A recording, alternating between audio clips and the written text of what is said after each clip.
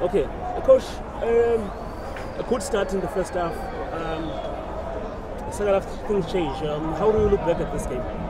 Yeah, look, I also thought we started well. I think the first 60 minutes we were good. We stuck to the game plan, and we had a few chances on transition. There's a ball where we took from one of the centre backs, and we were a 3 versus 2, and the final pass was not good. And I mean, we take that chance, then the game becomes yours a little bit. And then once in the second half, after 15 minutes, we start to make mistakes. We start to have a lot of turnovers in our half, and with the quality of the players on the pitch, they punish us. And then once the score is 1-0, you have to chase the game now, because Pirates is very good on transition, and on the pitch they've got Lorch, they've got Saleng, they've got Vincent Pule.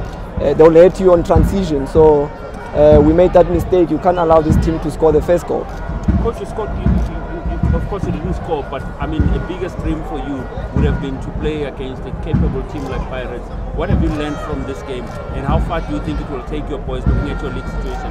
I thought it was a very good test for us to see how far we are as a team. As you know, the team is still new. We were to build a team from scratch this season, and I don't think we are too far off, you know. But the lesson that we take from this game is when you get chances, even if it's a half chance against a quality opposition, you have to use it.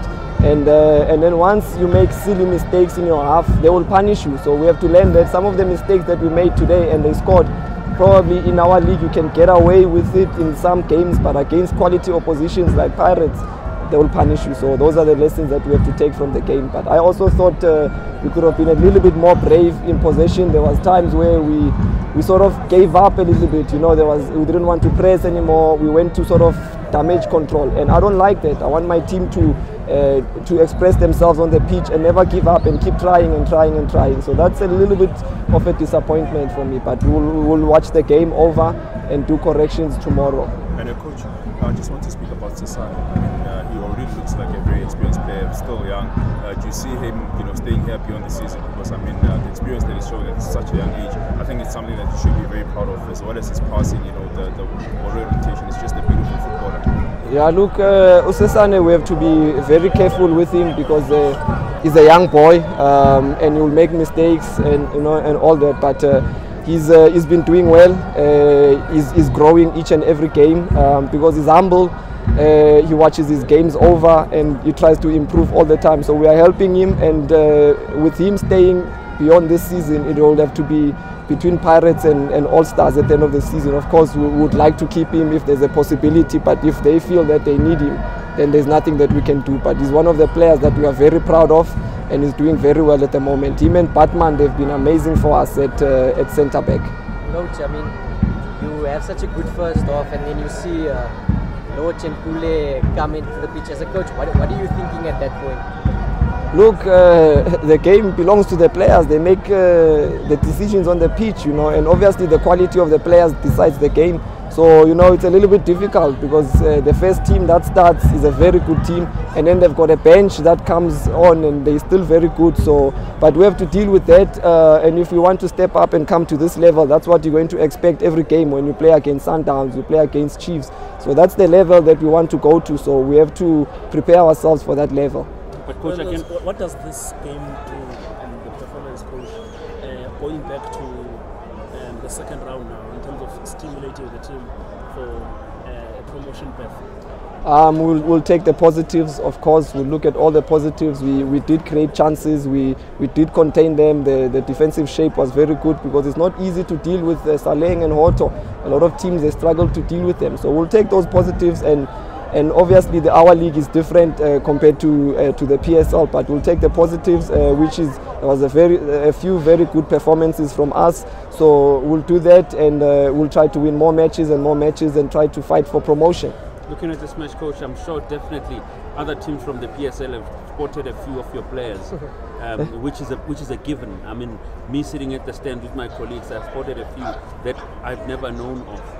How ready are you for that? Because the window is coming, mid-year.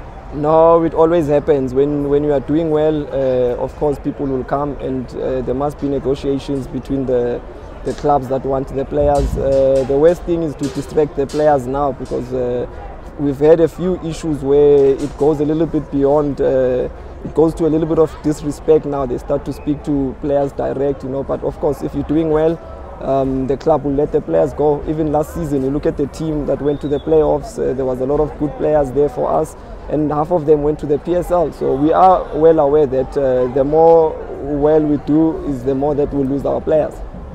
And then just lastly, coach, going back to the game, the impact of Lorch. Now I'm just talking to you, not just as an all-stars coach, but as a football coach and someone that we consider to be an asset in South African football. And how much of this disrupted your game plan in the second half? Yeah, look, we were not sure how ready he was to play, and of course a Lorch that's on the pitch is good for South African football, and you can see the quality, the movement in between the lines, how he turns and then he provokes the defenders to come at him, and the decision making. I mean, he's a fantastic player. That's why the fans love him so much at Pirates, and that's why the country is crying. Why is he not playing? So that he can help the national team. So to face players like that, it will only help our players. And Makalwa brought him late. How fit is he? Is he not in a situation to start a match and stuff? No, he's not yet ready. Keletso has been with us for 10 days now, and he hasn't been playing. So we have to be a little bit patient with him.